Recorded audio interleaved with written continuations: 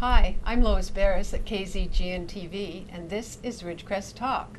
And today I'm talking with Marla Hale, who is a 4th grade school teacher at Las Flores here in Ridgecrest. Thank you for coming. I appreciate it. Thank you. I have been talking to people about parents that took their kids to school, the kids, how they felt at the first day of school, and now I'd like to just look a little bit into what the teachers go through to get ready for that first day of school. It's not quite as easy for you as it is for the kid to walk in there, is it? Right. So where do you start? You pretty much, it depends on your grade level, but I can speak from elementary, we start about a few weeks before. Okay. Officially? Oh, no. Oh, no. Okay. No, it's on our time. That's on your time, Yeah. okay. But you've been teaching there for some time, haven't you, at Las Flores? 12 years. This will be my 12th year, yeah. 12 years, well, on school. That's Yeah. cool. Same grade each time? Yep. Okay, does that help you with curriculum, or does that change, or? Curriculum stayed the same until we started Common Core. Okay. However, it's just been a switch up of what we're doing, but it's also how we're doing it. I was fortunate enough to be trained that way when I first came to Sierra Sands, because they made 12 years ago. Yeah, they made new teachers go through this, new to the district, go through this like training, and it was teaching math with place value, and now Common Core expects it. So a lot of teachers are fumbling because they're forgetting, and I'm just so thankful I went ahead and taught it that way the whole time. Oh, you did? So it's just step back and go again? Yeah, I haven't time. had to transition much as far as that goes. Do you know going in what you're going to have to test for and all of that through the year, or just the beginning of the year, or how do you know as a teacher? Prior to Common Core, we were familiar. I mean, we would add things. They would add some things, but very seldom. When you've been doing it in the same grade, it was great to really start pinning down. No, it changes because we adopt new books and stuff over the years, but we pretty much know. My colleague and I worked together all the time, so we really knew like what we needed to make sure they knew. Is your colleague same grade level? Yeah, we worked together for 9 years, but she retired 2 years ago. Oh, okay. Yeah. So now you're back with someone new, sort of. But you only have each have your own classroom. Okay. Just trying to get that ready. Yeah. I think it's interesting when we as parents walk in and there's this fantastic room all set up with pictures and everything for our kids, and that just doesn't just happen. I mean, these guys have to put it together. They have to make it fit to the kids. And then I also have a thought. We're going to talk about all these as we go through the day. But I also have the thought of when she's sitting there with an empty room, putting her stuff up, that's great. But then the first day of school when the kids show up, you don't even know their names, much less their level in whatever. Do you get anything that would show you what their past test scores or anything were? Or? We do get that, but not at first, eventually. Oh, okay. We get a little information. Most of the time, Common Core has changed a lot of things, so we're all kind of in the dark on how this is going to go. I get it. Before, yes. Our first staff meeting we would have, and we would get to see how, just our grade level ranked, where we ranked and everything with our grade level, like what percentages. And because that way we're more of a team, it's not individualized. I get it. But with Common Core, we just don't know. And this was our first year of testing in it. So last year was? This past year, yeah. Oh, okay. So it's kind of like, we're Here not we go. sure. This is second time. Then you've got, how many kids do you usually have in your class? What's an average? Our upper grade, 4th and 5th, always have a minimum of, 32 is supposed to be the max. And we always start out with 32. So you're going to have 32 pretty much? Oh, yeah. Okay. And sometimes we'll go up to 35, but that's a whole nother, we have to okay that. Like, they've, so there's Can been you some handle questions this many more kids, that sort of thing? Yeah, and it's we don't have room. I mean, that's the biggest part. Okay. I'm wall to wall with kids. So, yes. Wow. And these kids come in and they all have names, but you don't know them. No. No.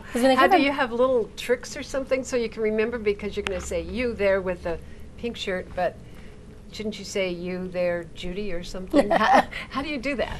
Well, we don't get our class lists until the day before school starts. Really? Okay. And the parents come that night to see. It's our ice cream social. We'll have just gotten the list, so we don't know who these kids are. Especially us, 4th and 5th, we're considered the upper grade. Oh, okay. So I really don't know many third graders, even though we do a little more with them than we used to, but I still know who they are. And so when they come in, it's kind of new names, I mean, unless I've had a sibling.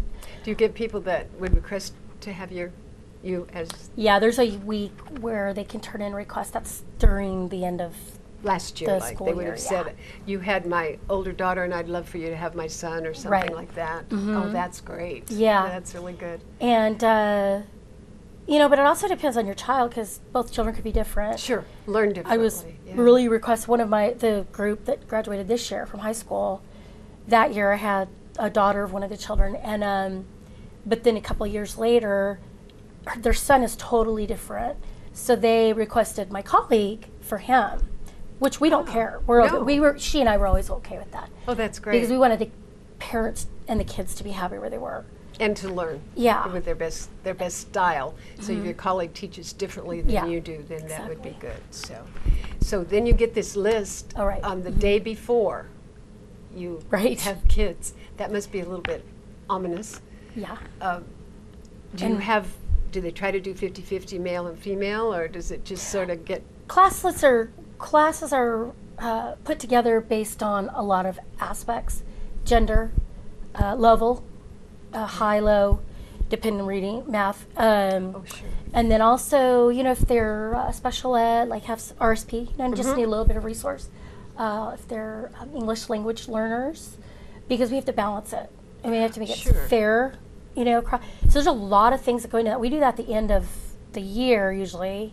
And then they'll be creating our class list again. They recreate our list. Well, sure, because you may not even have the same kids. Right. And then you have those people that walk in the door that night. We're going to talk about this in just a little bit more, but right now we're going to go to break. We'll be back in about 2 minutes with Marla from Las Flores.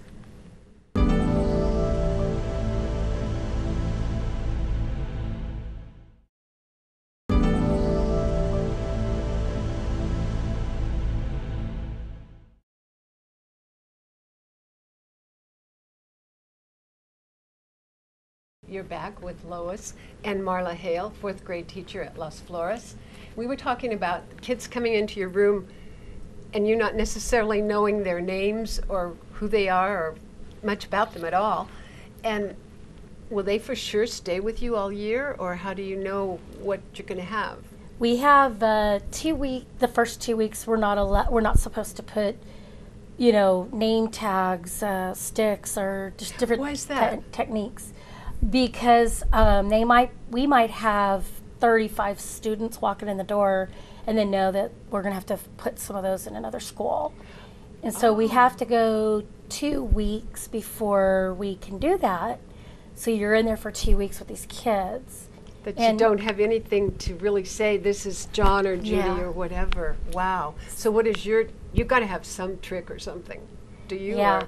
Fortunately, I have an excellent memory, so and faces and stuff. Okay. So I play a little name game with them. Oh. We usually, a lot of teachers, that's what we do. We go over class management, that kind of thing. But then that's when they're 4th graders. They think, ooh, see what this is about, and they'll try to, you know, play little games because they get in my class get to pick where they want to sit, unless what I tell them. Okay. If you're talking, I'll move you. So.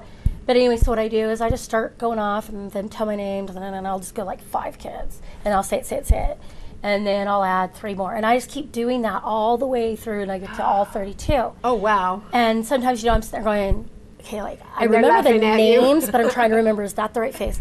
They're laughing, you know, and they'll tell you sometimes. It's like, don't tell me, even if it takes me a minute. Let me work on it. And then once I've done that, and I've been able to go through the entire class like twice. Then I tell them, all right, I'm going to turn around, and you always got to walk because I'm going to hear where you're moving around. And I will count to 10, and they can sit anywhere they want, and they can sit by whoever they want, I'll turn around, and then I'll turn around, and I'll start going through, and they love it because they're like watching to catch me. See, she didn't remember me, or she did remember me, one of the two. And I'll do that a few times, and after the second time, they're really funny because they'll do it, and they will switch hats. They've picked up on that I'm recognizing color of shirt, maybe whatever team they might have on their shirt. Just depends. Brown hair, blonde hair. they've picked up on that pretty quickly. Oh. So then they're swapping hats. Oh my gosh. They'll even sometimes try to tuck their faces down. I'm like, no, you have to show your face. Come on, let's be fair with me. And That's cool. I catch, and then they're thinking, oh yeah, we got her. And I sometimes might pause, but I'll catch it, and they're like, and I go, okay, we'll do it one more time, and then they'll do it again. Oh, how fun. And then that one's like kind of my assessment, I guess, from them to see, can she do this, and then I will do it. And they were like, and they were saying, wow, she's got that, she's good. So then you've got a little bit of an upper hand as far as discipline too. yeah, because which is a good thing. Yeah, I need to. From a happy standpoint. Yeah. You know, because they're enjoying that, right? Mm-hmm. Yeah. And then I give them nicknames if they, I don't know, something strikes me, because we like to have fun in the class. Oh, okay. So like we'll come up with, like, especially when I have more than one name, more students like with 3 the Johns same name. or something. Oh my gosh. Yeah, so right off they're getting nicknames. You're going to be John number Right. something. Or what right? I call by their last name. Oh, or, okay. Like one kid may have a cool last name, so I might call him with that last name, and then the other John would be like Johnny Bro. I don't know, whatever cute. comes to mind, and then things like that. And the kids get really excited. They're always like, "What's my nickname? What's my nickname?" So How it's fun. Yeah, I like that. Yeah. That's neat. I had a real silly nickname when I started school, and I'm not telling anybody, but they probably wouldn't tell you either. So you make your own up, right? You're right. Oh, that is so cool. And then they get used to you. Mm-hmm. They call you Miss Hale. Mm-hmm. Good. Because I've heard so many children call their teachers like Marla. or Really? something, and not so much in that grade, Right. but as they get a little older, and I think that's so disrespectful. That's my old style, but I just don't like it. I think it's great that they call you Miss Hale. Yeah. And then you have to set up groups and all that sort of thing for. Yeah, it depends on how we're going to run things for the year. It changes over time depending on our curriculum and everything. You have so. to have lesson plans for how long when you first begin? You have to be willing to be flexible. Okay. Your lesson plans are made, but you're not going to get into a lot of curriculum your first week. You're going to get into it. You're going to start it. You're going to get going. But you got to be flexible. They're just coming from 3rd grade. They have 1 recess removed. They're having to go longer periods to lunch. There's a lot of these things. So you have to be really flexible. A little flexible and get them used to the routine, if nothing else. Because to me, that's more important. I think so, because then as you get further along where you're really trying to impart information to them, they'll be more relaxed. Right. And they'll be more comfortable with the scenario of the day. Right. They're not going to say, it's time to go to recess. No, you don't get that second Right. one, right? I always tell them, guys, it's going to be hard, their first 3 weeks. And then the You're other thing big we kids do. now, right? Yeah. Yeah. And the other thing I do is they have a different color folder for every subject. And they're just, so then that way when we're doing work, they're putting it in that color. And then that's some of the things we do is making those folders. And then we have The class kids money. help you make them.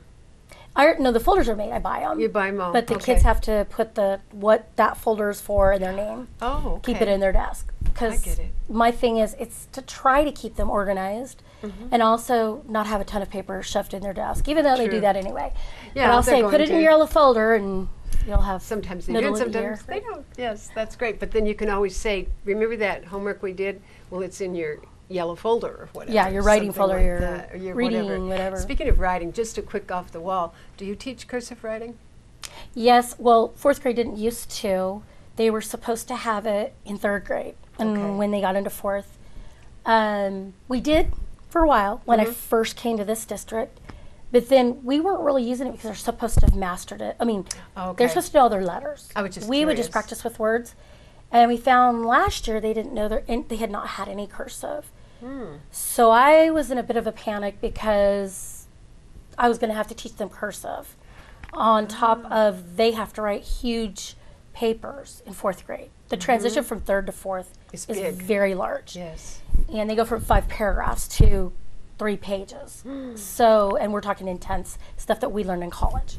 Wow. It's hard. And It so has changed a lot to since I throw was there. learning cursive on top of that. So, and that was, I'm not really sure what happened this past year, like how they were Okay. done in 3rd grade. I was just curious But- because I heard that sometimes they're not teaching it at all anymore, and I didn't know what you guys did or not. Right. but- Well, it is part of the curriculum. Okay, that's a good They do thing. want the kids to continue, but thing is, we use computers for everything now. That's right. So it's kind of a tough thing. Okay, we're going to talk some more about that in a little bit, but more about computers and programs and everything, and we'll be back in about 2 minutes.